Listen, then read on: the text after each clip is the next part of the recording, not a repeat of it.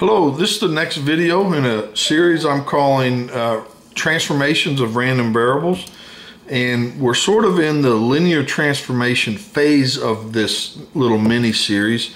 And here we're going to show that the sample mean and variance are independent if our data are normal.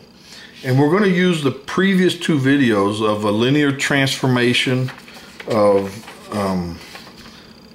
orthogonal transformation of normal random variables is again, normal, and the properties of orthogonal matrices, which was done two videos ago in the linear transformation video. So here we're going to let the zi's be IID normal, standard normal specifically.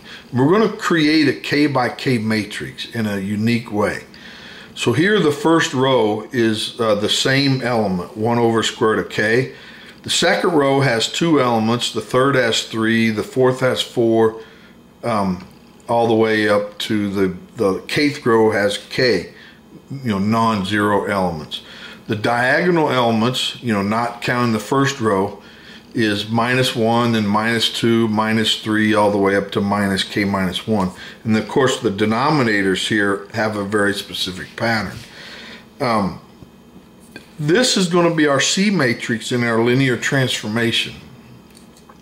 So Z is our random vector, and then we're going to let the random vector Y be C times Z. Okay, so a couple notes here. This is an orthogonal transformation because if you take C times C transpose, that's identity, and you'll just have to do the matrix multiplication to prove it to yourself. Or if you do C transpose C, then you get the identity. And so that's how you show that this is an orthogonal transformation. So from the previous video we did, we know that since the zi's are independent normal random variables, then the y's are independent normal random variables, and they're IID standard normal. Also in a previous video, two videos ago, we showed that the sum squared of these elements is equal to the sum of the squared elements here. And we proved it. And so in this video, we're just going to assume it's true and point you back to that one. And now remember, our goal is to show that the mean and the variances are independent. So let's look at this transformation here. And let's look at y1, the first element here, which says take the first row times this vector. So the first row is this. They're all the same, 1 over k, times the z's. And then, so it's going to be the sum of the zi's over the square root of k. And so that's what I want to show on this one. So the first element, y1, is going to be the sum of the zi's, times 1 over k. So if we can bring this out front, and then we're just looking at the sum of the zi's, and then we can divide by k. Then we had to multiply it by k because we're multiplying by 1, and we get the square root of k times z bar. Now it's pretty obvious that since the yi's are independent, that y1 is independent of the remaining k minus 1. So since there's no y1 here, these are clearly independent. Okay. And so let's establish that. And then so let's look at this sum from 2 to k. And then if we add and subtract y1, we still have this sum.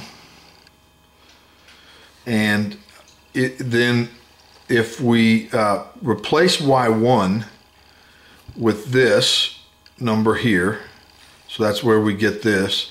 And we showed that the sum of the yi squareds is equal to the sum of the zi squared. So we replace this, we get this. Well, this can be rewritten. You take the squared ends, you get this. And then this is this sum here, zi minus z bar. Now, these are independent because we know y1, which is this, these two, is independent of yi, the sum of the yi squareds, which is this. So these two are independent. Now, functions of independent random variables are independent. That's a fact. We're not going to prove it in this video. So if we take a function of this, we get z bar, and we take a function of this divided by k minus 1. These are independent. Well, this is the sample mean and the sample variance. So they're independent. So now we have to show the general case. If we let x1 through xk be IID normal random variables, mean, mu, and sigma squared, then x bar is independent of s squared. And here's the little proof. So if we create a variable zi, which is this transformation, then the zi's are IID standard normal. So they fit into the previous example. And we just showed that zi bar is independent of this.